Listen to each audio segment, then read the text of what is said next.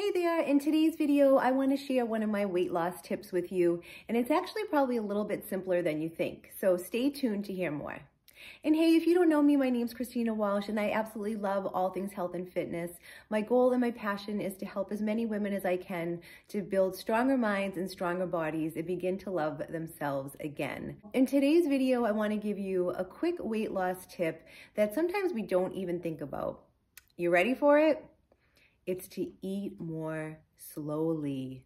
Eat slowly and actually mindfully, all right? This isn't that hard to do, but unfortunately, we live in a world where we are busy all the time, right?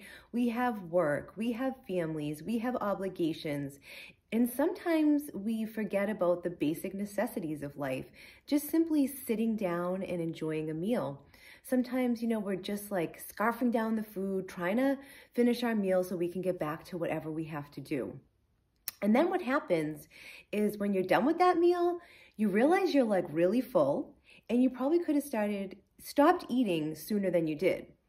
So one thing that you can really focus on is slowing down, really eating your food slowly, tasting it, chewing it. And this is also like practicing being mindful. So like being in that moment and, having conversations if you're with somebody, or if you're not and you're eating by yourself, focusing on the food and trying to eliminate distractions, have your water, put it down, and just eat in a slow and relaxed way without like shoveling the food in.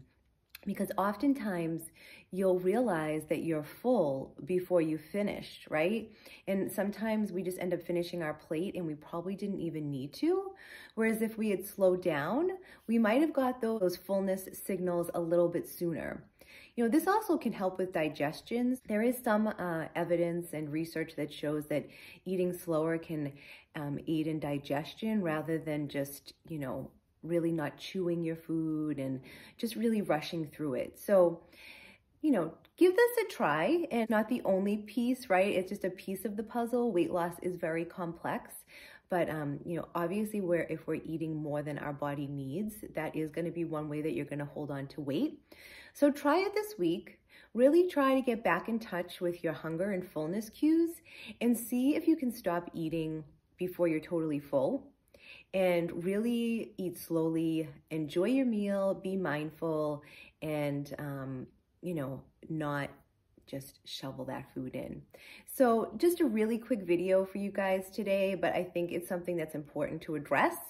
So I hope you try it. And if you think this tip is helpful for you, I do run a 16-week program where I teach you little tips and tricks like this, and we have a system where we build new habits that just become part of your lifestyle and really help you to stop the yo-yo dieting for good so that you never have to go on a diet again and you can just live your life, enjoy foods that you like, and, focus on a life of health, right?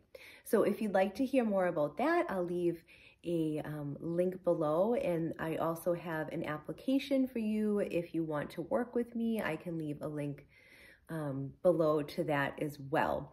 So I hope you have an amazing day, and I'll talk to you soon.